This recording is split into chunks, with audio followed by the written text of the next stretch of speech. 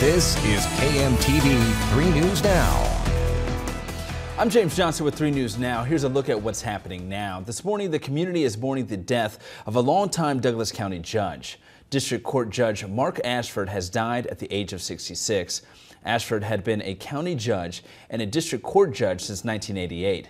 Paramedics were called out to the Douglas County Courthouse at 17th and Farnham around 6 last night.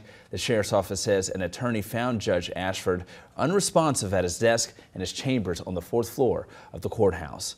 Mark Ashford is the brother of former Omaha Congressman Brad Ashford. He issued this statement on Facebook. "Thank you for your thoughts and prayers. Mark was a great man, a great brother, a great father, a great friend, and a great judge. He will always be missed and forever loved." And today, a Douglas County Board Committee holds another public hearing on the proposed downtown Juvenile Justice Center. The hearing will focus on the best and least costly solutions to the juvenile court system's needs. Commissioner Jim Kavanaugh says public input on the most expensive construction proposal in county history is essential. The proposed facility near 18th and Howard has an estimated cost of $120 million. All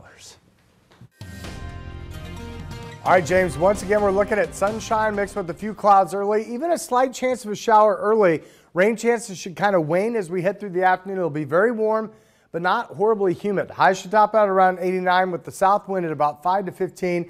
Under mostly clear skies tonight, we'll stay in the upper 60s with light winds, and then our forecast for tomorrow really cranks up the heat back in the low to mid 90s, and then temperatures actually stay in the lower 90s from Saturday through the middle of next week. The problem there is we'll have more humidity, and other than the chance early today, rain chance about 30 or 40% early, then again late on Saturday.